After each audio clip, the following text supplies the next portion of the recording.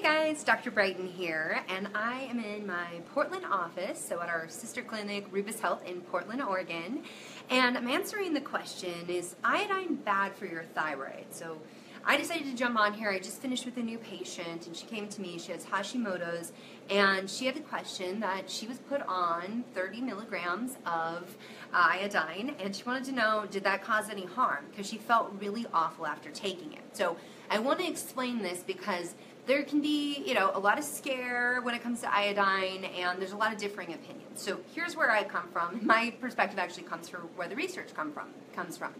So let me explain. Your thyroid absolutely needs iodine to make thyroid hormone. Without it, you cannot make thyroid hormone, which is, your metabolism, your mood, everything good that you feel in your body. That's what that thyroid hormone's doing. You have to have iodine to make that. But what we know is supplementation of iodine when somebody is selenium deficient will cause an autoimmune flare. So let me back this up and say, why do we even care about autoimmune disease when I'm talking thyroid health? Well, about 27 million plus Americans have thyroid disease. No, majority of which are women, myself too. I'm a Hashimoto's in remission, just like many of my patients are now. And so all of these Americans are walking around. They all have thyroid conditions, and what's the number one cause? The number one cause is autoimmune disease. So we talk a lot about Hashimoto's because it is the most common. So it gets a lot of airtime, but I want to give a little love to the Graves people because Graves causes too much thyroid hormone, and it's also an autoimmune disease. Now, Graves is less tied, we actually use high-dose iodine to shut down the thyroid with hyperthyroidism. But when we're talking Hashimoto's, some people think the best thing to do is load up the iodine. But if you've got a selenium deficiency, then you're going to end up with a flare. And there's very interesting studies that have come out of different countries, so like Denmark being one, where they were super, super smart. I really wish we would have done this in America because this is fabulous information. So what they did is they tested their population. Who has hypothyroid symptoms and, who's showing up with antibodies and whose lab tests are abnormal. And then they introduced iodized salt to the population. So we're talking just iodized salt. We're not talking high doses of iodine. And what they found is the incidences of hypothyroidism and newly diagnosed Hashimoto's and even just antibodies showing up, they were much higher after the iodized salt was introduced, so very low amounts of iodine. Does this tell us iodine is bad? No, it tells us that if we have an autoimmune condition, we need to tread lightly with our iodine. So here's what I do differently in my clinic before we ever think about iodine. And yeah, there's lots of testing out there, but to be really honest, lab tests have their limitations, and iodine's one of those ones we don't have a super great way of catching, and I don't always believe all the lab tests. But I like to play it safe. I like my patients to get better fast, not to flare, and to feel amazing. Like, that is my goal. I want you feeling good from day one. So what I do different, I will start a Hashimoto's, so an autoimmune hypothyroid, or if it's just hypothyroidism, I'll start them on 200 micrograms, of selenium, so not milligrams by any means. So we're not doing really high dose with these. So we'll do 200 micrograms of selenium for maybe 30 days. I say usually standard is 90 days that we want to saturate the tissues. But when it gets to supplementation, that's where we can get ourselves in trouble, and totally tongue-tied. It's where we really need to partner with a doctor or another practitioner. Hey, thanks for the hearts. I get on here and do these so often by myself. I forgot. There's hearts there. So we got to partner with a practitioner, right? Because when we get into supplements, things can get a little bit tricky and a little bit hairy. And what I tell my patients is you need help navigating your health because when you're living in your body having that experience, it's literally like you have a book right up to your face. You can't read that, but you know all the words that are there. And my job is to stand back far enough so I can interpret that for you, tell you what's going on, and lay out the roadmap. I don't tell my patients anything they don't already know or that they don't already suspect in their body somehow. They provide me with all the data. So what do you do if you're like, okay, I have a thyroid issue, I think I need iodine, I think I need selenium, but I don't know about this supplement business? Fish! That is the number one food that's got you covered on both fronts. So the wonderful thing about a piece of salmon is it's going to have selenium, it's going to have iodine, not too much of either, and a nice healthy balance. Thyroid loves the fish and the kelp. Actually, I'm going to go just the fish. Don't start the kelp yet unless your selenium's been taken care of. I'm going to be cautious with that. I told you I'm overly cautious. I like to look out for my people. So thank you for the thumbs up. So let me ask you, is there anyone out there that's like taking iodine or taking selenium? Is there anybody, you can just give me some hearts, some likes. Got questions starting to come in. But, selenium is something that it's a great way to drop TPO antibodies. So there's research. So why did I say 200 micrograms? Because that's the sweet spot with the research. We always go back to the data, to the research, and then we extrapolate that. We pull that out and we say, is it true clinically? Is it what I see with my patient? And then we always have to remember, too, this person who's sitting in front of me is not in the research study. They're their own person. So I need to ask, does this research study apply to them as well? But what we've seen clinically and what we've seen in the research is 200 micrograms will help drop those anti-TPO antibodies. So it improves thyroid function as well. So let me get Heather's question here. Heather, thank you for your question. Normal thyroid levels, but lots of hypothyroid symptoms. How much iodine should I take? I do not like seafood, unfortunately. I know, isn't that a tricky thing? The thing about the seafood, though, that salmon's also going to have omega-3s, which will actually help you use your thyroid hormone at the cellular receptor. So you deliver that thyroid there, you have to use it. So how much iodine? So the point of this is that we shouldn't supplement iodine unless your selenium is in check and you've made sure of that. So one safe way is to make sure that you're eating selenium. Brazil nuts are an excellent source of selenium. But a word of caution when you go to plant-based selenium is that the soil that it's grown in will determine how much selenium is in there. So, I used to make this recommendation. I'm not out myself here, but I would say, hey, eat 3 Brazil nuts a day because you have Hashimoto's. It's great for selenium. The problem with that is 2 things. One is, I don't actually know how much selenium's in that Brazil nut. I have to burn it up and get the mineral ash to actually know that. It varies greatly. And the second thing is, if you have an autoimmune disease or you have a thyroid dysfunction disorder, you likely have leaky gut. I load you up on nuts. Now you have a sensitivity. You develop a food sensitivity to Brazil nuts. That's not okay. So you can't use the plant-based forms. We're getting so many questions here. If I miss your question, just ask me it again. Kelly, 1 drop every other day. So you're taking a supplement and then you had a flare. Yeah, you got to be careful with that. I'm sorry that happened. I hate my Hashi flares. Actually, no, I'm going to flip that. I'm grateful for my Hashi flares because they remind me that I'm human and I need to take care of my body and honor myself every day. Sarah says, what do you suggest for an exact remedy for multinodular goiter? Multinodular goiter. So here's the thing. I'm a root cause kind of gal. So there's not just like one straight bullet and one trick. My first question is, why do you have multinodular goiter? Like, what's going on there? Is your TSH overstimulating? Are you somebody that tends towards forming cysts, forming nodules, things like that? Could we get you doing some hydrotherapy? So I'll have patients do alternating hot and cold to their neck. They'll just do about 1 minute of warm max, 30 seconds of cold, repeat 3 times, ending on cold to increase circulation to the thyroid, increase blood perfusion. You guys are coming quick with these questions. I better talk faster. What is the best test for selenium and iodine? There's no great test for selenium and iodine. So I said that at the beginning of this. There's no really great test, for these minerals. But one thing I do like to use is I like to use a Nutri-Eval through Genova, and then I like to look also at our antioxidants. So selenium's a precursor to glutathione, so we can look there at like what's glutathione status. But it's the tricky thing with iodine is like there's urine tests, there's blood tests, there's the patch test. I think in some ways the patch test is really helpful, but I think the best thing with iodine is that you get a couple of tests and you bring them together, you start looking at it. And then I also have my patients partner with a nutritionist. So part of working in my clinic is you got to be part of our team. So we take a whole team approach. So no patient sees me without getting one-on-one nutrition support, because the only way you're going to stay out of my office for good, and I love my patients, but like the name of the game is show you how to heal yourself so you don't need me, is if we work on that foundational stuff. So if I'm actually working on the diet, working on the lifestyle piece.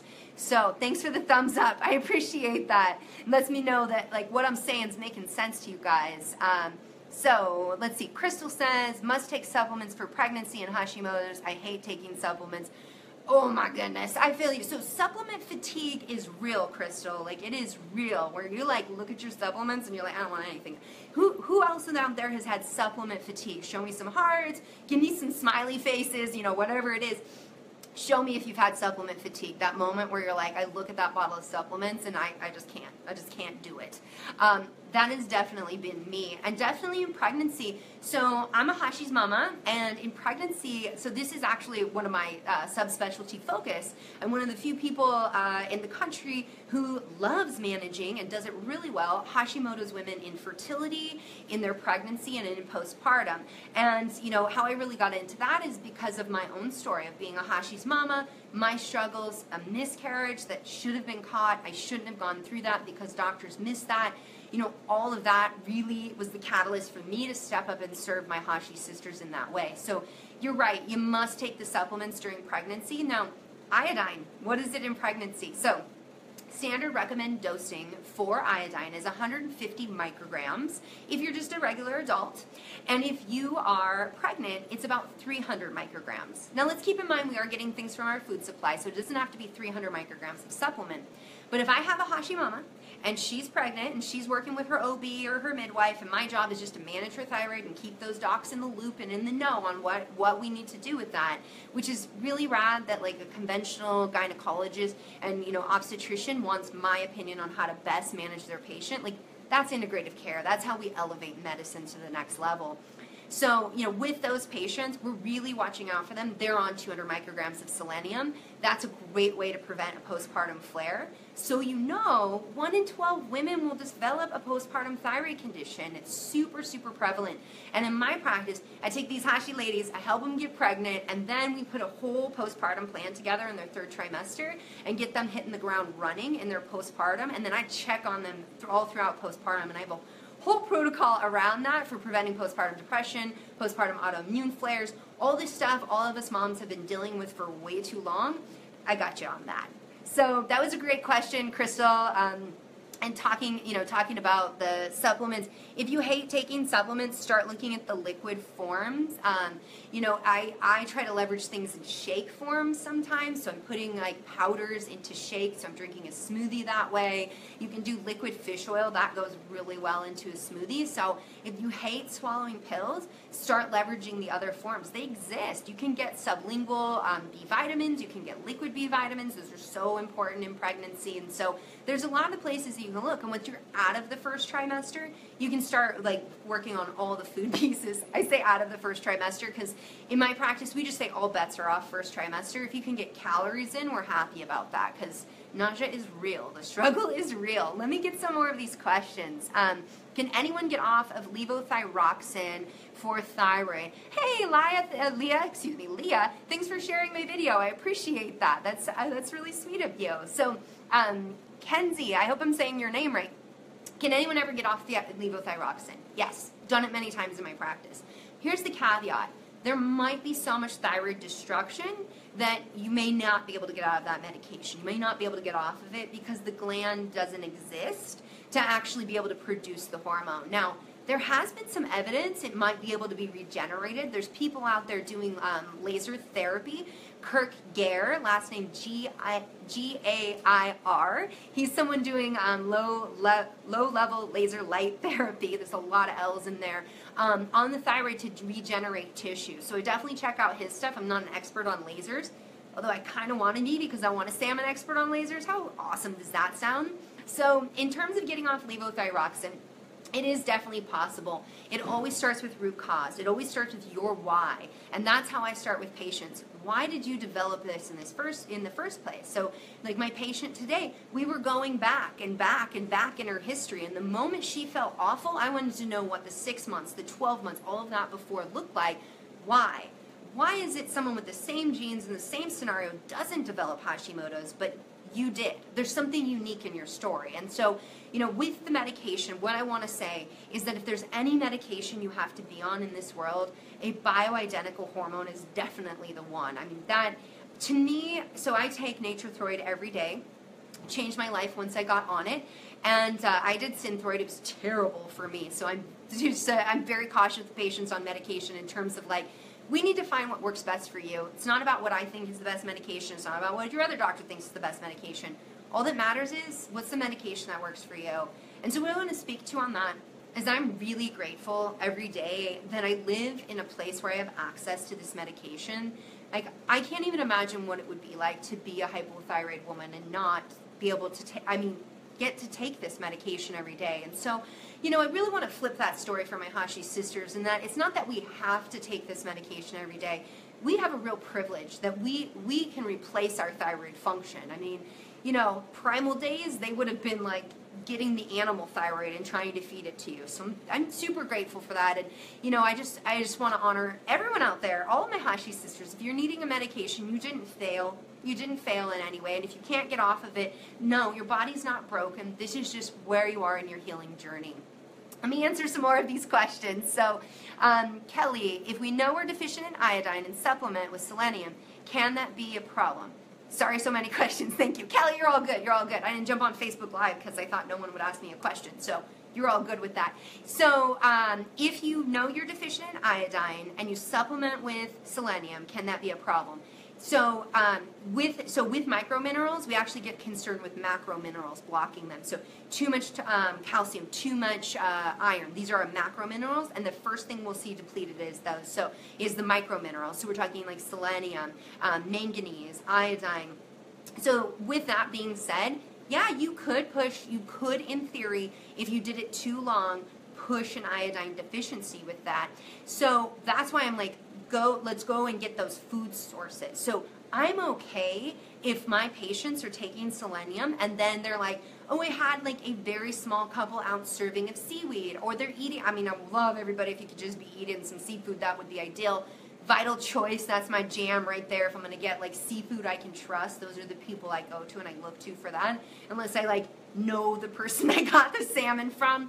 So, with all that being said, if you're watching your diet and bringing your iodine in through your diet and you're supplementing the selenium, that's the most ideal. And so, at the very beginning of this, I was saying I get everybody in my office to work with my nutritionist. It's because, the things that we got to do to stay out of the doctor's office is not sexy, right? It's like, eat right, exercise. I don't say that because I'm so sick of hearing that, but getting those foundational food groups in place and making sure you're getting nutrient-rich foods is how we take you off of supplements and keep you off of them long term. So supplements have a time and a place, and in my practice, whenever we're starting somebody after the case review, I always admit, hey, this is going to be a bit of a high supplement loaded list because you're in a healing phase right now. Most people, by the time they get to me, it's like, we have no time to waste. We got to hustle. We got to get you better like yesterday because, some scary stuff's coming down the track.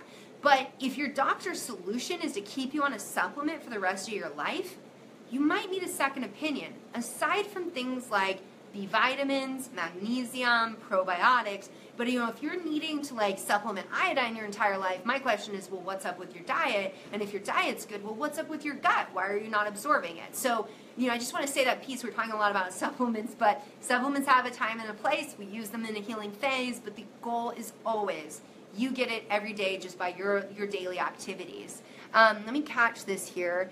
I feel like I need to go to the eye doctor. One of my best friends is an eye doctor, so she's probably going to watch this and say, yeah. Evelyn, salt cravings with high sodium on blood work, what are your thoughts? So salt cravings, I'm always like, hey, adrenals, what do you really want to say to us? So salt and sugar cravings are usually adrenals. So why do I say that salt cravings are adrenal glands? So this is one of the many things that people would be like, oh, that's crazy that, these doctors say that. But it's like, well, let's look at basic physiology. So your adrenal glands, they produce all these wonderful hormones, but one of them is called aldosterone. And aldosterone's job is to regulate blood pressure. And so we do that with the minerals and the water in our body, and sodium's one of the primary ones. And so that's why when we start to see those changes in the adrenal glands, and then there starts to be changes in the actual blood pressure, that your adrenal glands will start craving salt. It's like your adrenal glands, if they think that it's constant danger, they're going to be like, keep the salt up so I can get my blood pressure up and be ready to hustle and run and get out of a dangerous environment right away. Keep the sugar coming so that I have stores in my body. So if the famine comes or if I've got to run, know this. Your body doesn't hate you. It's not rebelling against you. Your body loves you and it wants to survive. So every mechanism, everything that seems like this is wrong, this is off, we have to ask why. I go so dang deep on that until there's like nothing left, because I want to know why. And when I've got the why, I've got the root cause, and when I've got that, and I can hand it over to you and say, here's the pathway, here's the journey you need to go on to get well, like, patients just take off. It's amazing, the transformation, and that's something I do so very different in my clinic. I don't own your successes, I don't own your failures. Like, this is your journey, and it's not for me to take those steps every day. And more importantly, every doctor should recognize before they're like, I healed this patient, were you there taking the supplements every day? Were you there preparing the salad? Were you there doing? No, doctors, we weren't doing any of that. We were laying out the pathway, and the patient took every step. So we need to back up this whole medicine thing and say that we gotta honor our patients, and I want to honor you in the work that you're doing. Even coming here to ask me questions is a vulnerability, is you trying to invest in yourself and you putting yourself on the line a little bit. And so, I think in medicine, we're not honoring the patient enough. And so I'm going to flip that. I'm going to change that in my lifetime. Kelly, so many docs are against NDTs with Hashis. Should I insist on it? I tried Armor, felt incredible for 6 days on it. Let's see, I'm going to click to see more. Any ideas? And then had a horrible reaction. Was that horrible reaction about 2 weeks after you started it, Kelly? You can just tell me yes or no. Also tried Levo, but never felt right on it. Probably not converting to T3. Would love to try Thyroid, but my endo says Synthroid. Of course your endo does. He's scared of T3. Am I doing harm to myself by not taking a thyroid med when my numbers are technically in range, but my TSH is on the high end, T3 on low end? Whew, okay, that's a lot of stuff. So let me go back up. Okay, so what I will say about that, so some people will say Hashimoto's patients can react to natural desiccated thyroid hormone. True. How many though? Less than like 1%. I mean, it's really, really low. And I will also say that, so yeah, again, let's go back to this like, endo, I don't care if you like Synthroid. Natural doctor, I don't care if you like natural desiccated thyroid. I don't care what you like, what works for the patient. And you're telling me right now Synthroid doesn't work for you, so why are they not listening to you? Like, you live in your body every day. You're the only one that knows if it's working. I don't care what their tests say. You tell me you're not feeling well. My job is to be like, why? What else is going on? So honestly, there's no reason a Hashimoto's patient can't at least try natural desiccated thyroid hormone. Let me see if you answered my question about how long. I don't know if you're still on here, Kelly. So let me just, I'm trying to see how long she was on. Okay, so let me just say something about crashing on thyroid medication. When you go on thyroid medication, whoosh, cracks the whip on your adrenal glands, big time. And this is well documented in conventional medicine. So in conventional medicine, they know you can induce an Addisonian crisis on someone. What does all those words mean, Dr. Brighten? So all that means is you can crash someone's adrenals so bad you put them in the hospital if you give thyroid hormone. So that's why your endo is cautious about giving you T3. He knows T3 will do that. So respect to him for not, operating outside of what his comfort level is, his scope. But I would say it's time to refer you. Someone called me and I had to turn it off, and I'm sorry. I don't know if that was there for you guys. My first Facebook Live, someone's called me during all that. So what I was going to say, about that is that it's time for you to find a second opinion. You gotta see someone else. Now the crash is likely your adrenal glands weren't supported first. So let me give you this little tip with my patients. I actually had a patient today with a TSH over 5. We're starting really low dose thyroid, but I'm like, we've got to support your adrenal glands because her cortisol is almost flatlined. If I went to like 65 milligrams, what she probably needs, after that time, she would totally crash. So if you didn't hear that, she would feel well. So if you feel well for 2 weeks and then you crash after thyroid medication, your adrenals. You've got to revisit your adrenals. My T4 stays low, T3 stays high on Armor. We see that a lot. If your T3 is fine and your T4 is hovering like around 1, I don't get as worried about that. We'll see that with natural desiccated thyroid hormone. Here's why. You've got healthy levels of T3. You're going to hit the brain. You're going to say, your body's just going to basically tell the brain, we don't need any thyroid hormone. Like, we don't need any. So the pituitary is not going to speak to the thyroid. The thyroid is not going to make T4. So that's usually what we see there. Information about working with me. Thank you, Jennifer Sharp. Yeah, so you can find me at drbrighten.com. That's DRBRIGHTEN.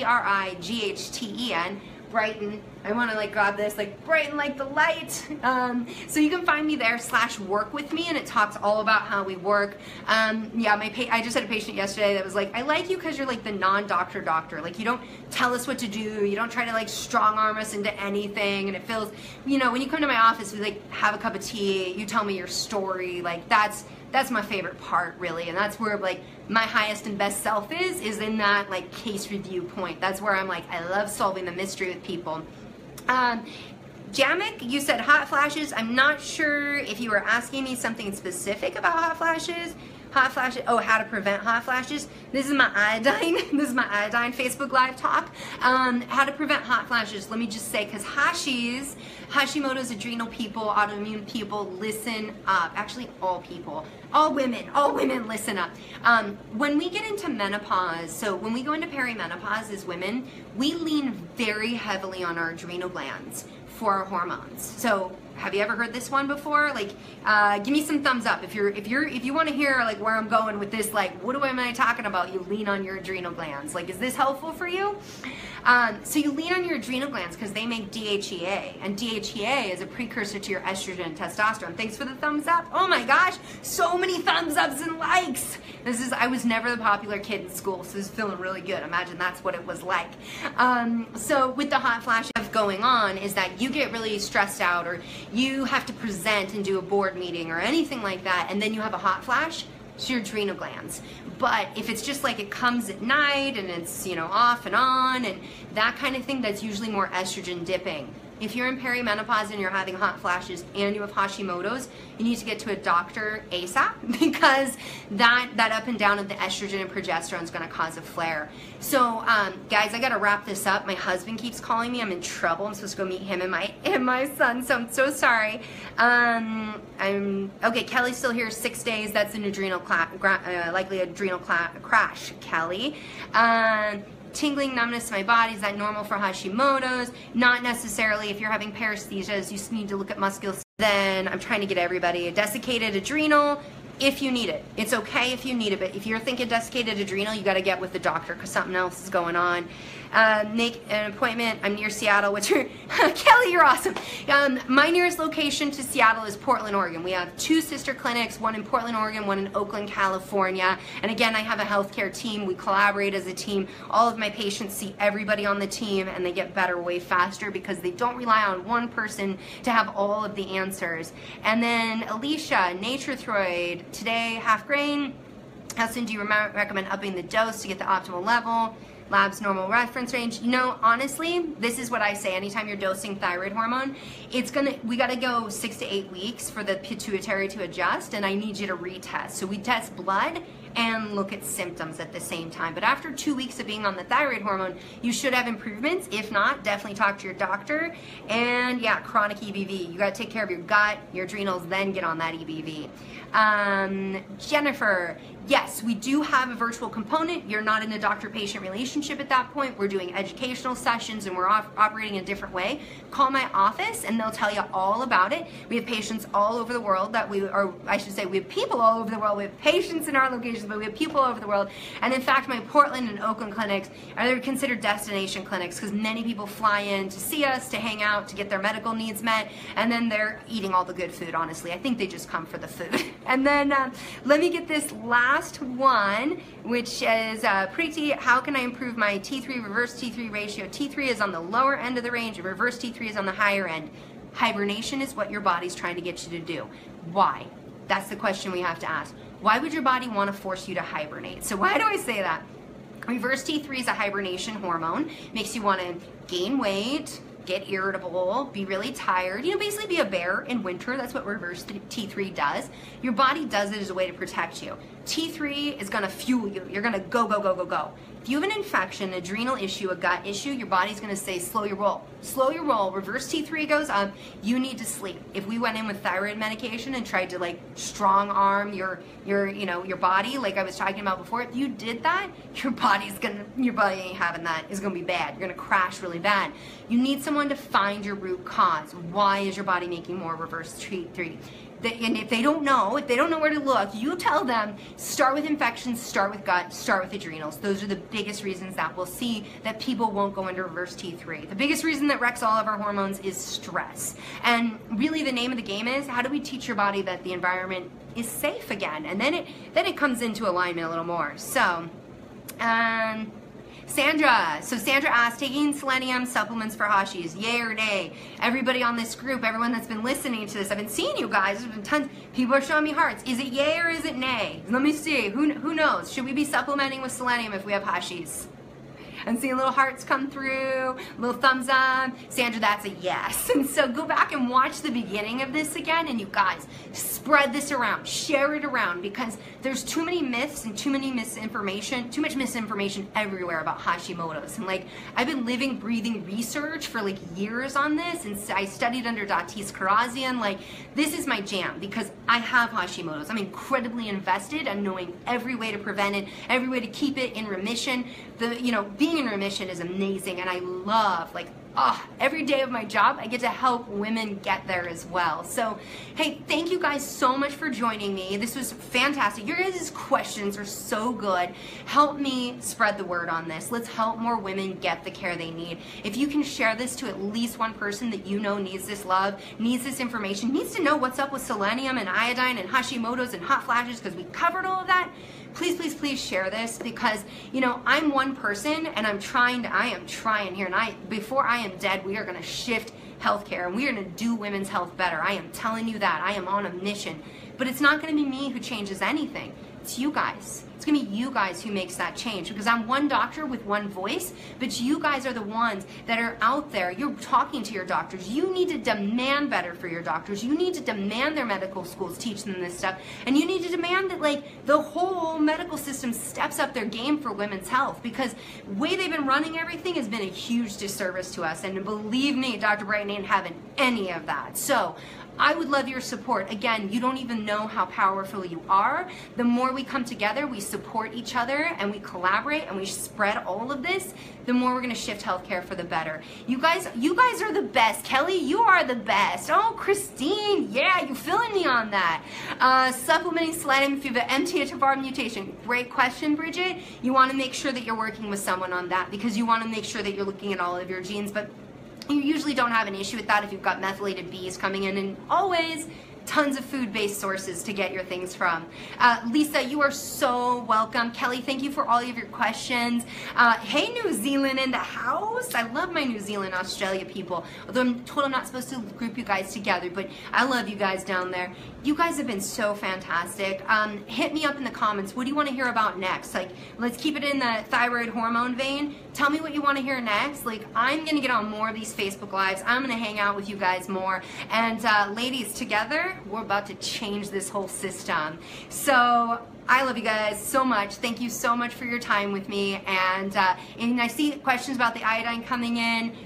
Go back to the video, watch it, the Denmark studies, everything I talked about that. You'll know exactly what I'm talking about. Again, seriously, you guys, on your lunchtime, your middle of the day, joining me for an off-the-cuff Facebook Live. I'm so honored. So thank you so much. And again, spread the word. Let's get on the mission. Let's change the world, because you know what? The future is female.